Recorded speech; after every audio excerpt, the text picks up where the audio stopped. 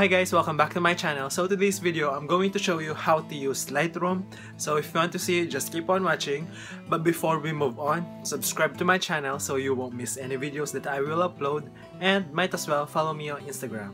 So if you want to see on how to use Lightroom, just keep on watching. So Lightroom is also the best editing app that I use because I also use VSCO Cam and the Instagram app Afterlight. So if you really want to edit the colors of your photos, I think Lightroom is the best app out there because it's free. I made a lot of videos about Lightroom tutorials, so if you want to see those videos, I'll just put the card up there or I will link it down below so you can watch the things I've done using Lightroom.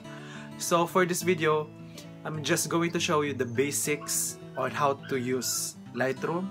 So I'm going to show you a photo that I will edit and show you the things or the basic things that you can do for this photo or any photos you want to edit. So let's get into the video. First, you need to download your Lightroom. So mine is here.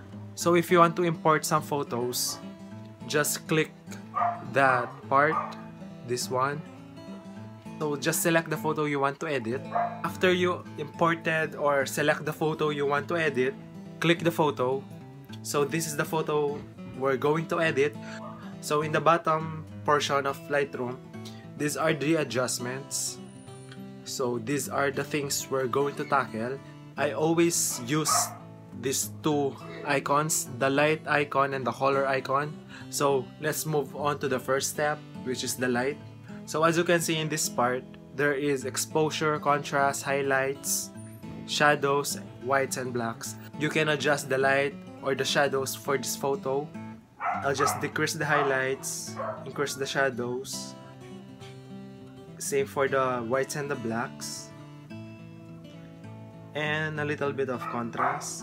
So I think I don't need the exposure, so I think that's good. I think we're done to the light part, and we're going to move on to this color icon.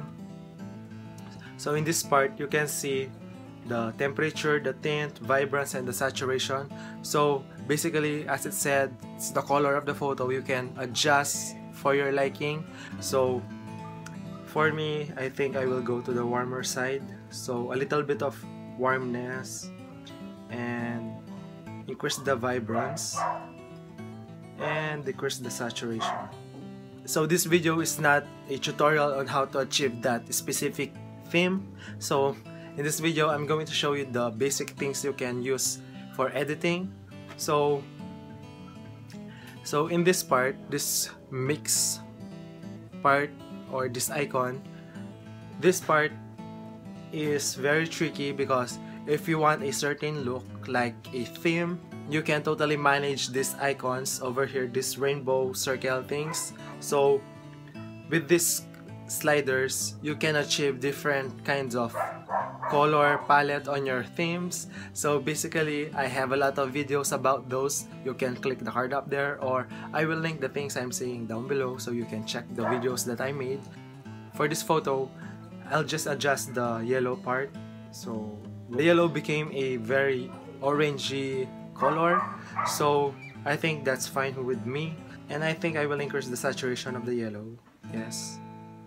And for the blue, I will make it to the teal side, and you can totally adjust it for your liking. So you can go to the effects icon and increase the clarity, bring up the clarity of the photo. That's what I can understand about it. So if you bring down the clarity, it became a softer looking photo, so the details of your face or the details of the photos will disappear. So if you bring the clarity up, the details of your photo will be more intense. So that's the effect of clarity. So for the details, you can sharpen the photo. As you can see, this is the before and after. Before and after. We're finally done editing this photo. So these are the basic editing stuff you can do on your photo. If you want to achieve those themes or the pastel looking theme, I have videos. So just watch them down below. So that's it guys, don't forget to give it a thumbs up, comment down below if you have any questions. If you want more of my videos, subscribe to this channel and click that notification button so you won't miss any videos that I will upload, and might as well follow me on Instagram. So that's it guys, so see ya.